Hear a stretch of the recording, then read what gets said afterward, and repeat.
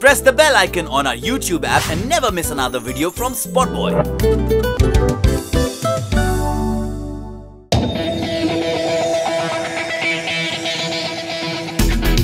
The makers of Namastey England, the sequel to the 2007 super hit Namastey London, are scouting for a third face to join the film. We had already told you that Arjun Kapoor will replace Akshay Kumar and Pariniti Chopra will step into the shoes of Katrina Kaif in Namastey England.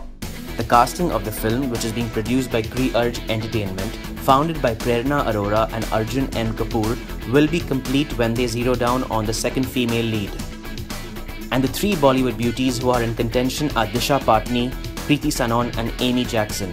While Disha proved her acting chops in MS Dhoni The Untold Story, Kriti Sanon's resume includes successful films like Heropanti and Dilwale. Amy, on the other hand, is already a star down south and has a fan following among Bollywood lovers too. Though the plot of the story is not a love triangle, the chosen actress will indeed have a meaty part to play. Katrina Kaif's turn as an NRI brat who embraces her Indian roots and a Punjabi munda in Namastey London became the turning point of her career.